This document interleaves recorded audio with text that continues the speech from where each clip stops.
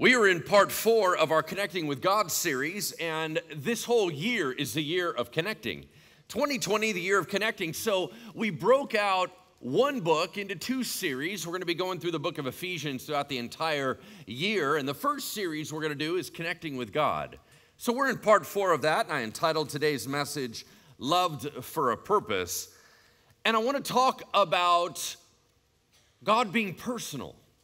You know, there's a lot of people that believe that God is distant, that we have an ancient text and that God is completely far away.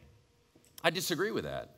I'm going to give you 10 reasons from my own story why God is personal to me. And once again, this is my story.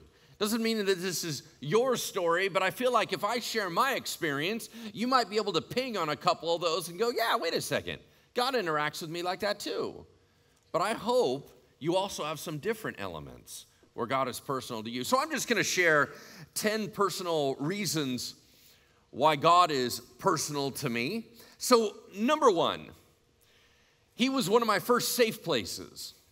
Now, for somebody that struggles with panic disorder, safe places are very, very important. But I was raised in a household where my mom told me from my earliest memories that God was watching over me and that he would respond to me if I asked. So in other words, from my earliest memories, I had an attuned, personal God watching over me. The Heavenly Father was not just some theoretical concept, but a very personal concept to me. So he's always been that safe place for me. Number 2, he understands me when no one else does. He understands me when no one else does. I share stuff with God I'm not sharing with anybody. I'll tell you what, not only is it embarrassing sometimes, but you couldn't handle it if I shared it with you. I don't even share the stuff with my spouse that I share with God. There's certain things I need to process out with him, so he is my confidant. Yeah? Number 3, he talks to me in a way that I understand. Sometimes he gives me thoughts about what I should do. Sometimes he gives me thoughts about how I should do it. I have never heard the audible voice of God, but I feel overloaded by communication from him. We'll talk about that. Amen. Number 4, he plays with me in the sandbox of wisdom and revelation. What do I mean by that? I mean that my mind is super weird, y'all. Stuff that goes on up there.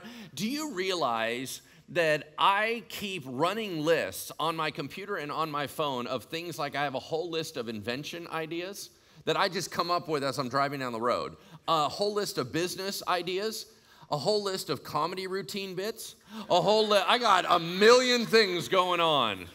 Man, I got so many lists out there because the way that I get all fired up, I'm a thinker, right? So the way that I get all fired up is new ideas. Anything that's a new idea, I get super excited about. So as I'm driving down the road, sometimes something will just pop into my head and it's like, you know what would be an awesome idea? This. And I know full well I start to smile because I know that is just God downloading something. And he's just sharing with me, and he's like, kid, I know you're never going to do anything with this. I know that you do not have the drive or the capability to follow through. However, I'm going to give you an awesome idea. And I get so excited, and if you could read my pulse, it just quickens every time I'm thinking of these new things. That is a way that only he and I talk. It doesn't mean that that's how he's going to talk with you, but that's how he talks with me. And it makes my whole day whenever I have those. Number 5, we read the Bible together. And what do I mean by that? I mean that while I'm reading the Bible, all of a sudden stuff pops out at me that other people may not see because it's for me, or it's some new idea. It's almost like he's illuminating it, right? Like the Bible says that certain things are only spiritually discerned. So it's like while I'm reading the passage, all of a sudden, not only am I tripping off what I just read, but now it starts popping out all these other concepts that are all connecting the dots, and I'm amazed. And I know that didn't come from me. Just as a side note, there are artists all over the world, and I'm talking about musical artists or tangible painting artists or whatever, and they get what's called inspirational moments. Like if you ever talk to a creative, they usually are like, I can't just do it if you have me sit down in front of a desk. I can't do it. I got to wait for inspiration to hit. Y'all heard this phrase? In my opinion, Inspiration is a download from God.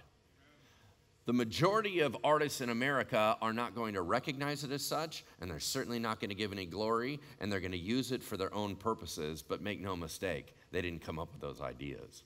That's God communicating down. That's my opinion. Number 6, God's personal because he's my hero. I don't know how many of you grew up in the era where we had posters on our walls. Anybody remember posters on our walls, right? I don't know who you had. Some of you probably had Teen Beat magazine posters on your wall, right? Some of you had some David Cassidy posters, which you should be embarrassed about. What's wrong with you? And if you ever had a Monkees poster, man, what?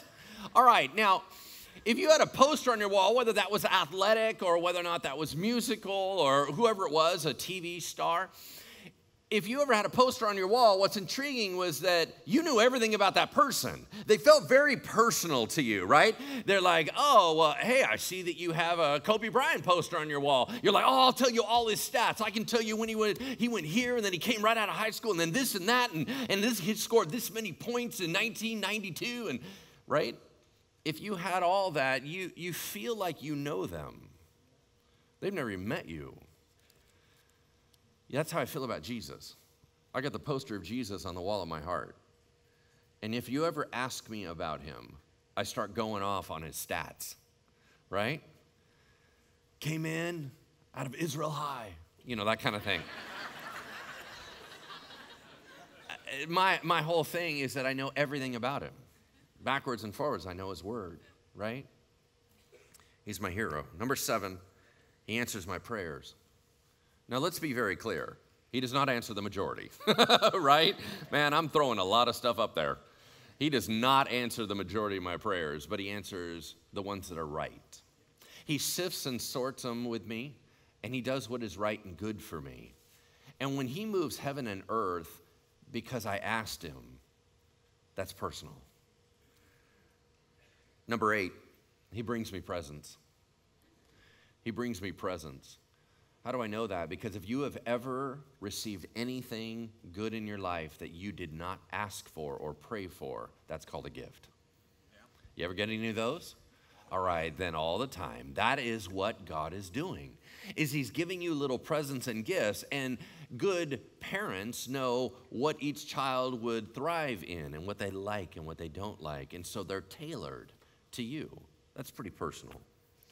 Number 9, he's always there. When other people leave and other people walk out on me and God just sit down and watch them go, and then we talk about them behind their back.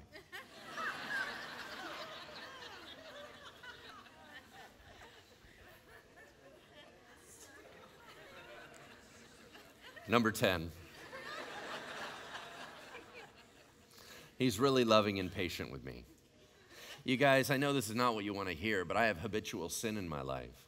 I have things that go on in my world, in my internal world, or whatever it might be, that if you knew that about me, you would not respect me anymore. God sees that and loves me anyway, and he has not chosen to embarrass me.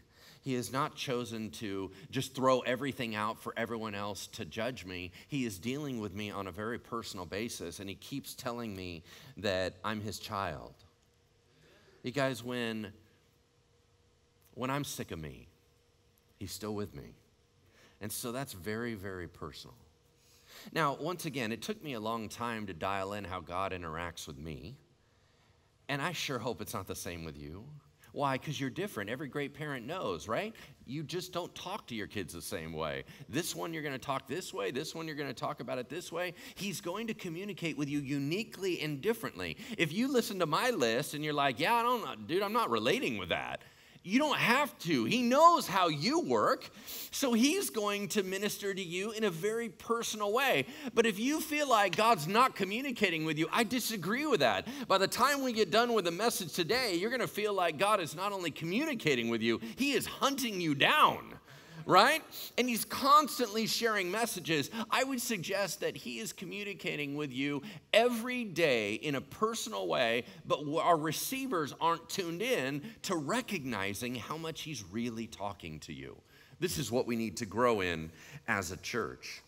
What's your connection like? I don't know.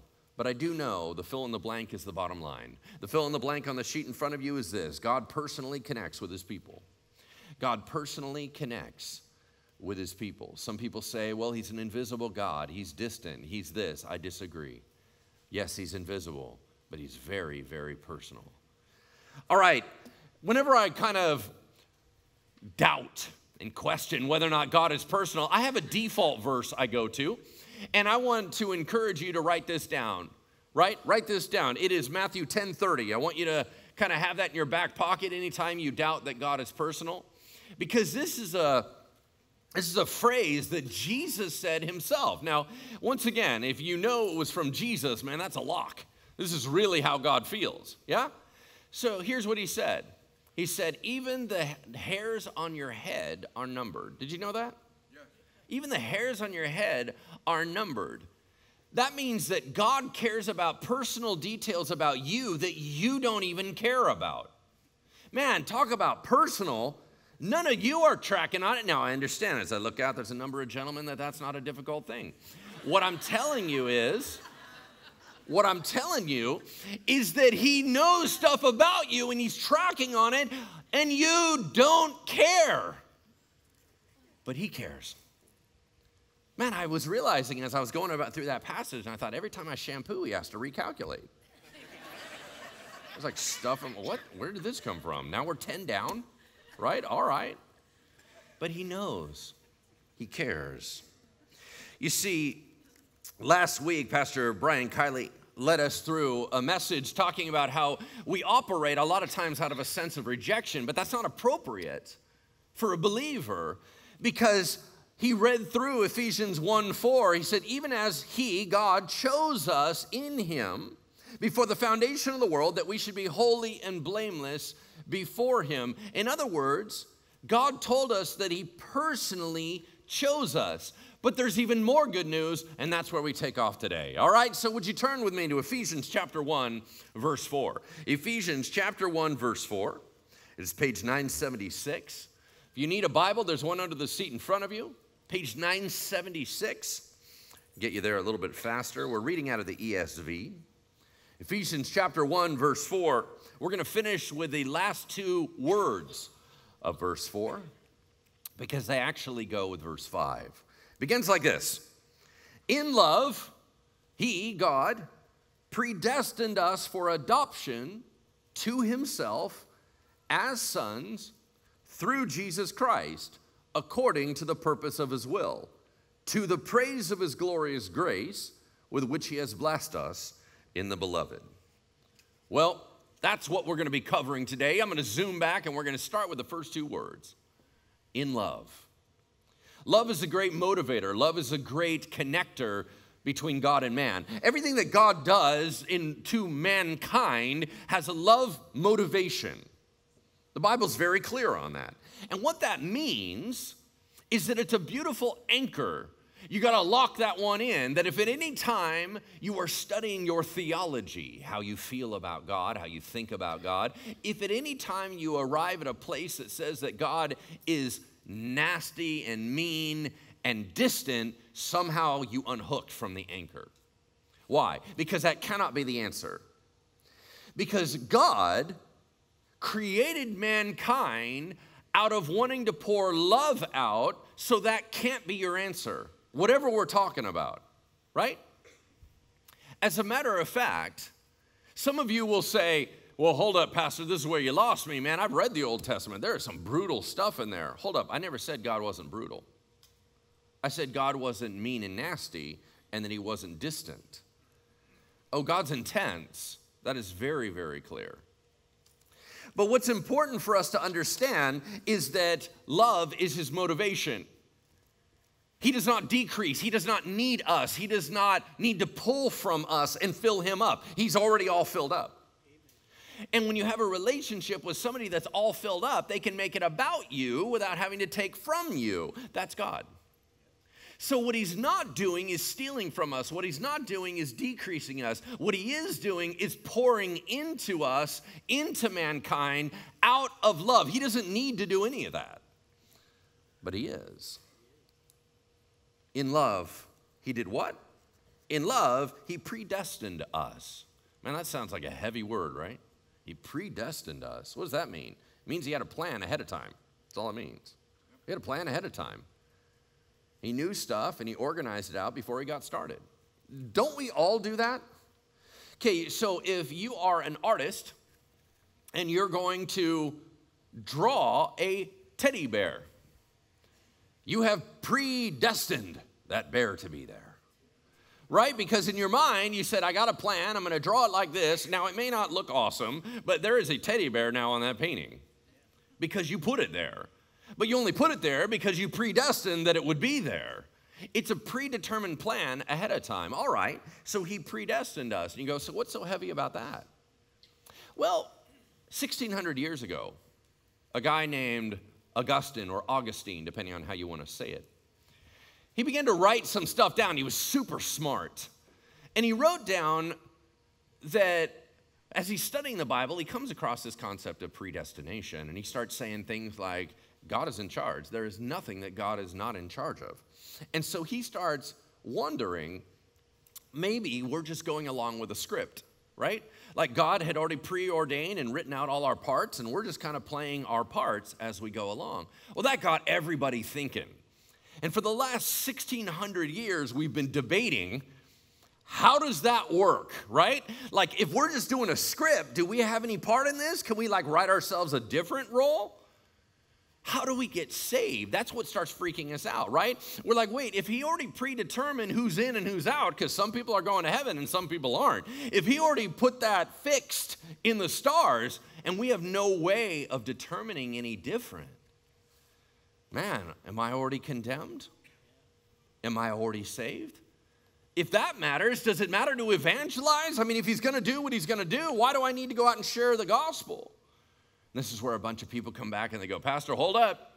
I think it's pretty clear in the word, right? John 3:16. Yep.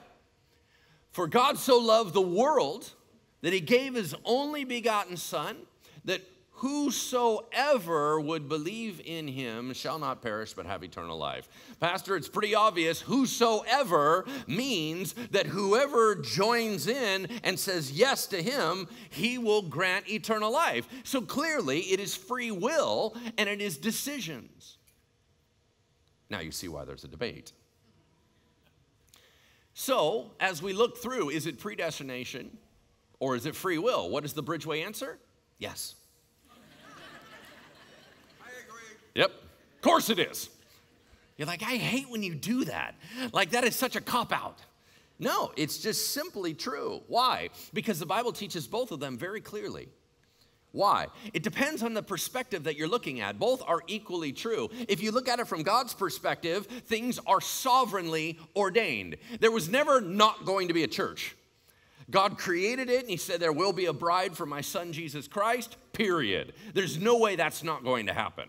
If you want to look from God's perspective about how he orders the world and the universe and about how he's in control of history in the future, you're going to look and all you're going to see is predestination. If you look from mankind's perspective, the other direction up, all you're going to see is personal responsibility, decisions, and choices. But here's the point. It doesn't really matter. Because Paul right here is not addressing the greater grand scheme of how all things are saved. He's writing a personal letter to personal people that are saved, and he's trying to tell you it was a personal process. You go, well, what do you mean? Well, same thing with you. You guys look back over your life and tell me how much God has hunted you down. Are you kidding me? This is how all our stories go. Something like this. Man, I remember I was a little kid and I wasn't necessarily raised in a Christian home. But then there was a kid in the neighborhood and he went to church and everything. So that was the first time I learned about it. That kid was weird, so I didn't hang out with that kid. But I realized that there is such a thing as church. Well, then later on, I got older and there was this hot chick and she just totally went to church. And I was like, well, I can't date her if I don't go to church. So anyway, I ended up going to church because of the girl. And I was like, okay, it's all right. It's not exactly what I thought. stop. But anyway, I was doing my own thing. But I heard something about that message. And then I had all these other people like at work. They were like, well, I'm a Christian. And I hated all of them. But anyway, so then I'm going through my life, and all of a sudden I was driving and I was lit. And then all of a sudden I like crashed my car, and I was like, oh, I'm going to die. It was a big ball of fire. And then I end up in the hospital, and I was like, God, I'm yours.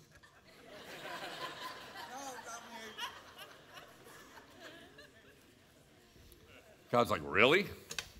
Dude, who do you think crashed your car? And that was me. You're a terrible driver. I could have crashed your car anytime. Man, I was the one that opened your eyes to your neighbor. I'm the one that got your attention all that time. Man, I've been sending you love notes 24 hours a day for years. See, God is hounding you. Why do you think you're here today? Why do you think you can hear this message? It's another love note God drops into your bucket. And he just keeps whispering, come closer. You're my child. How awesome is that? That's all he's trying to say right here. In our groups, we're going to talk about this concept of predestination and free will. As a matter of fact, we're going to highlight out the parallel passage that Pastor Brian brought out last week. What was that? That was actually Romans 8:28 through 30.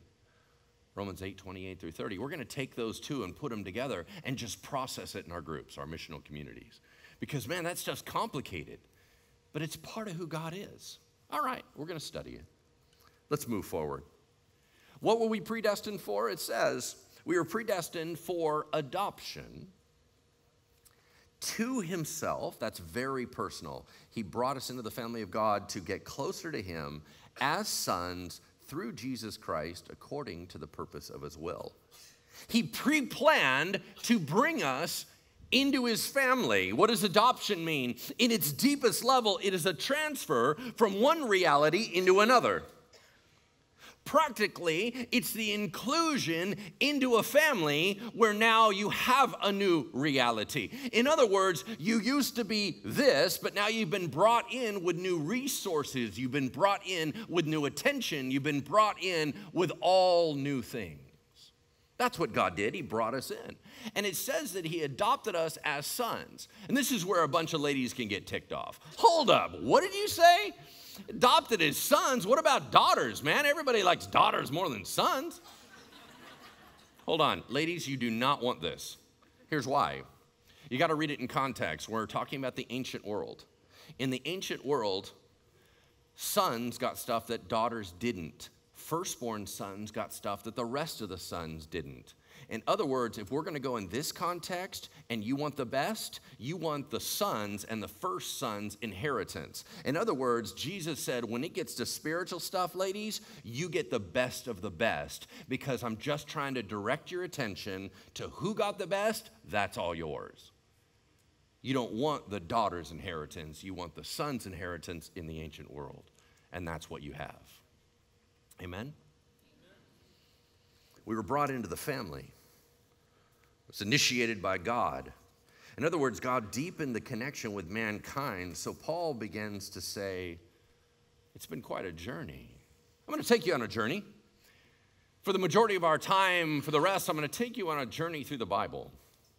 And I'm going to explain something about God drawing near to mankind and how much we have pushed him away.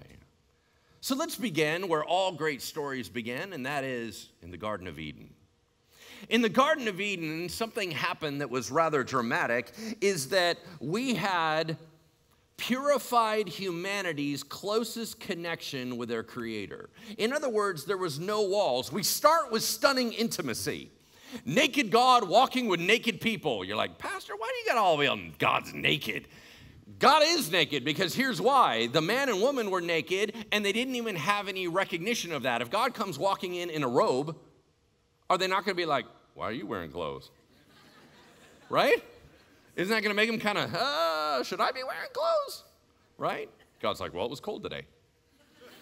I don't think that's going to fly. So God is walking in pure intimacy. There's no walls, no separation, and he's walking. It says he walked in the cool of the day, meaning he would just walk in the garden and just discuss stuff, and there was no blockade. But then what happened? Well, we sinned. Sin is a fancy word for rebellion. We said no to God, and that causes all kinds of havoc. That causes chaos. Why? Because God is the only giver of good things, so to do something otherwise is to bring in bad things. Now everything starts falling apart, and it immediately throws up a wall between God and man. So what does God immediately do? He kicks them out of the garden, and you're like, dang, that was a really brutal consequence. They went from paradise, and then they got kicked out. No, it's not. Why? You tell me if you know the Bible. What is the penalty of sin? The wages of sin is? Did he kill him? Nope, he kicked him out of the garden. That's called mercy. He kicked him out of the garden, and then it says he put a cherubim with a flaming sword of fire to block the entrance so they couldn't get back in. You're like, well, that's mean. No, it's not. Why? Do you realize in the Garden of Eden there are 2 trees that were special? We always talk about the tree of the knowledge of good and evil, the one that caused the fall of mankind. But do you remember there's another tree in there? What was the other tree? The tree of life. You know what that is? You eat of its fruit and you can keep living. As long as you eat of its fruit, it creates immortality. They are in a state of sin. They would then eat of the tree and live separated from God forever. What do you call separated from God forever? Hell. He just saved them from that. Saved him from hell, kicked him out when he should have killed him. God has mercy all over this, and then immediately launches a plan of redemption, and he's going to get them back close to him better than they were before. Why? That's God's specialty. Watch how he does this. This is insane, right? All right, here we go. He starts kind of peppering around the edge of mankind. He starts having one-off conversations with people. Once again, we sinned, we created the distance, he now starts coming closer. So he starts having one-off conversations with mankind.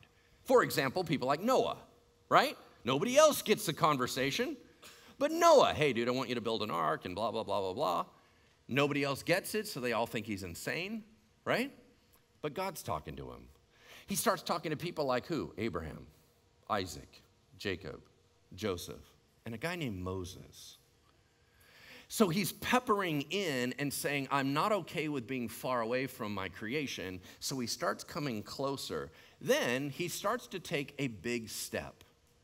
I'm going to go from individual conversations to community conversations. So he gets them out of Egypt as a people group, has them at the foot of Mount Sinai, and he's about to have a conversation with them collectively for the first time.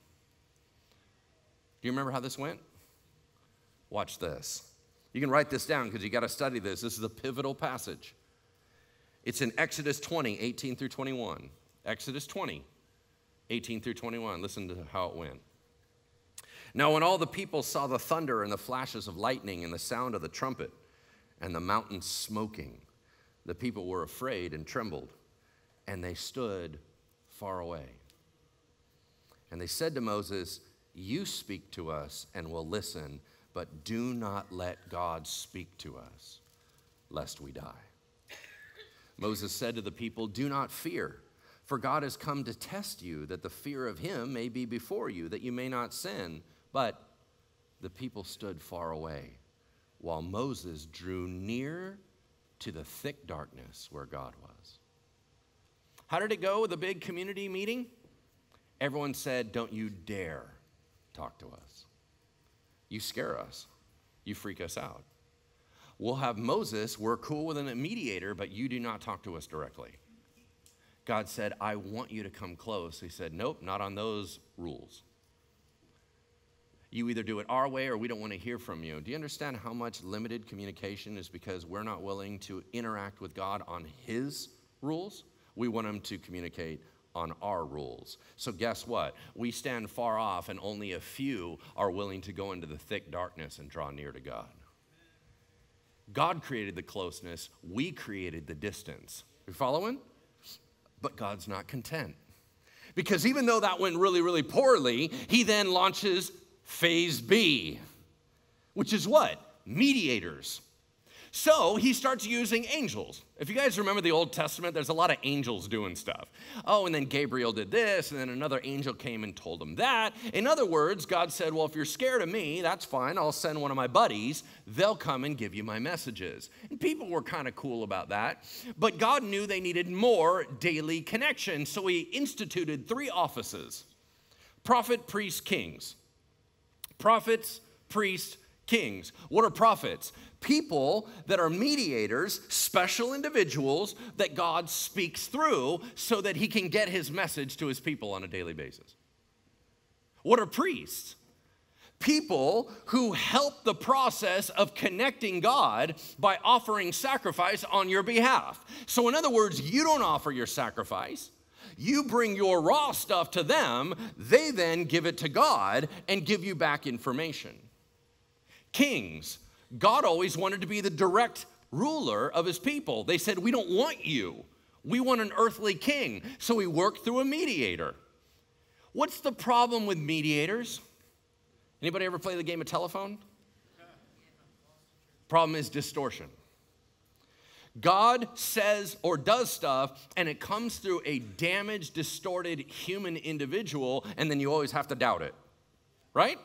I mean, you're going to go home and hear my message, right? And you're going to be like, well, I think that, well, that one part was funny. But otherwise, I don't know if Pastor Lance was completely correct on all that. You're allowed to doubt me. Why? I'm a human being. I have distortion in me.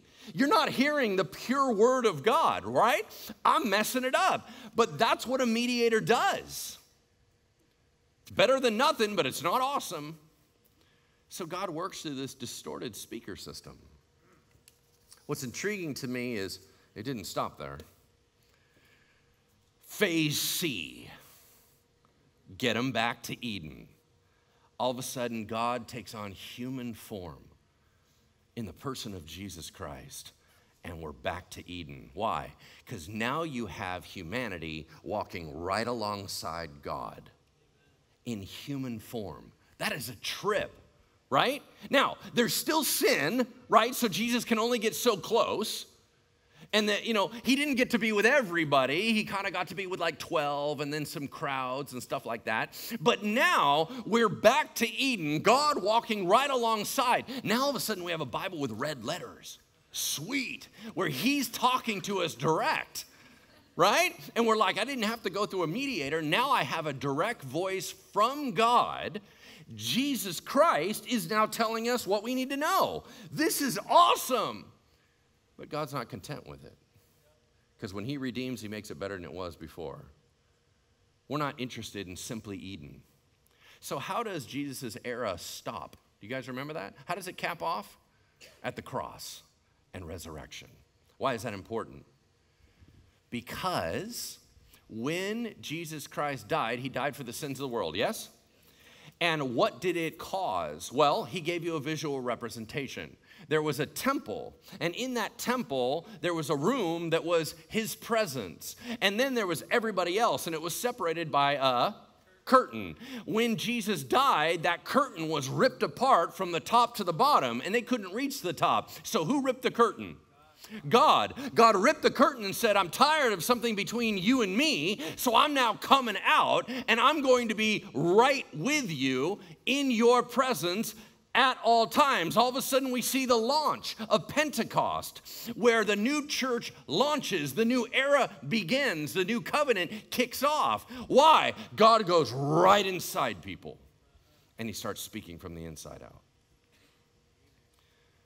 Tell you what, Eden never had God inside. It's better than it was at the beginning. God always gets closer. We're the ones creating the distance. Ephesians 2:13, but now in Christ Jesus, you who were once far away have been brought near by the blood of Christ through the cross. For through him we both have access in one spirit to the Father. Now he speaks from the inside out.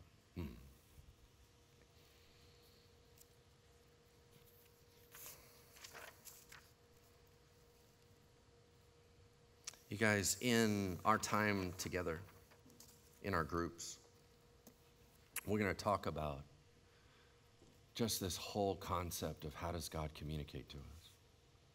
How does it work with you? How does it work with me? We're going to start telling some personal stories. Because sometimes I think he's talking to us and we're just not tracking on it, right? Please don't ever believe that God is silent. I think it is a mistake to believe that God can only speak through his word. Because here's how it would basically be. Hey, Lance, I had an awesome story for you. And so anyway, I was just trying to tell you that you should. And so I would, right? You think you got that kind of power? God just shuts down because you shut the book? No, you see, God's been communicating you constantly. One of the things that our church needs to learn is how to track on the voice of God. It's one of the biggest questions I get all the time. I can't hear God. I can't figure out God. I'm going to tell you, you've been hearing God a ton. You just don't recognize it as such. You just think you're awesome. You see, we need to learn how to discern, is it my voice? Is it God's voice? Is it Satan's voice? Because, man, they all sound really similar, right? Why do you think that is? I think it's because we think we're God and Satan tries to pretend to be God. But at some point, you get used to the difference. You start tracking on the difference in content. And you start sifting and sorting very quickly, and you begin to track. That thought was from the Lord. That thought has nothing to do with me. Oh, that was me. Oh, that was the enemy. And the faster you can sift and sort that, you begin to track and have a personal walk with Jesus Christ, him and his Holy Spirit communicating to you all the time. Y'all, let me just say this. This whole idea of having a personal relationship with God, you can't just take it or leave it. It is the thing. You can't just say, well, that's not really how I am designed. No, it is how you're designed. As a matter of fact, the concept of being saved, the concept of becoming a Christian, the Bible refers to as knowing Christ and him knowing you. But it doesn't mean in Greek knowing about, it means knowing by experience. So do you have an experience with Jesus Christ? Do you have a walking, breathing, living experience with Jesus Christ? You don't get to just say, well, that's not my style. It is the style of the saved. So we got to grow up in that area, amen? Can I have the prayer team come on up here? You see, Paul finishes this out by saying this. He said, man, he did all this to the praise of his glorious grace, with which he has blessed us in the beloved. Now that to me is called a confusing sentence. I don't even know what he was talking about. So I had to dig through it. I paraphrased it. So here you go. Here's my paraphrase. God did all this so that all of creation watching would be stunned at the power and sweetness of how kind and loving God is and the way that he lavishes love on us through what Jesus Christ did. That's it. God is personal. We're the ones that create the distance. But God is not content with the distance that you're content with. Some of us are okay standing far away from the mountain because we're afraid of what would happen if we got any closer. God's not content with that. And so he's going to keep gently peppering you with dreams of more. You're going to have agitations in your spirit where you're going to say, man, Christianity feels a little dry, feels a little boring, feels a little detached. That's God's whispers into your spirit and going, it shouldn't be this way. It shouldn't be this way. It shouldn't be this way. He is going to love you gently into closer connection with him every day. Why? Because he's not content with what we're content with. So we're going to close out, and I want to just share this. If there are any of you that can hear my voice that have yet to begin a relationship with Jesus, and you're going, man, all that stuff sounds awesome. Yeah, I don't know what you're talking about. If that is you, and you've never had that time to be able to say, Jesus, I'm done with me. I need you. If you're willing to say, I'm not cutting it. I need you. If you're willing to say, you're the only one that can bring me alive. If you are at that place in your life, our prayer team is ready to talk with you. They know how to begin that journey. Now, they're not going to know everything. You're allowed to walk up and go, I don't even know why I'm here. But they know how to answer questions. They know that it begins with a journey, and you're going to go, man, it feels like it's going to be awkward. It is. Why? All new relationships are awkward, but then they become super normal. Are you ready to begin that journey today? If you are, man, this prayer team is ready to go. They are not just prayer warriors, they're evangelists. So I'm going to close this out by just praying that all of us would have a renewed hope and excitement and encouragement to reconnect with our God personally, just as his child, uniquely. We ready to do that? Amen. All right, let's pray. Heavenly Father, you are good and glorious and wonderful. God, you have pursued us all throughout history, both collectively and individually. And Lord, right now, we're quite aware of your love. You just reminded us in your word that you want absolute connection, that you want to come inside where there's no walls anymore, that you want to dwell in our hearts so that everywhere we go, we are a walking temple and your presence dwells within us. Holy Spirit, you want to begin to speak from the inside out, beginning to permeate our thought life, beginning to share with us impressions and ideas about your leading. May we be more sensitive to that. May we know how to discern our voices, your voice, the voice of the enemy, so that, Lord, we would not be led astray. God, we are so thankful for your personal love for us. Would you save us all?